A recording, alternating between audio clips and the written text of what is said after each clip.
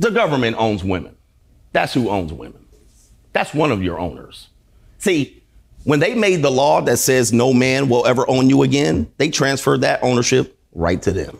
And now they own you. So much so that I no longer have to go to your father, get down on my knee and say, can I take your daughter's hand in marriage? I no longer have to do that. But I do have to go to the government to ask them, and they give me a permit. Here's your license to marry this woman.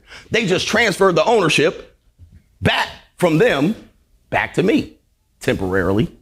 Although if she gets upset with me, she can go right back to the government and turn me back in for cash and prizes. So in essence, the government owns you.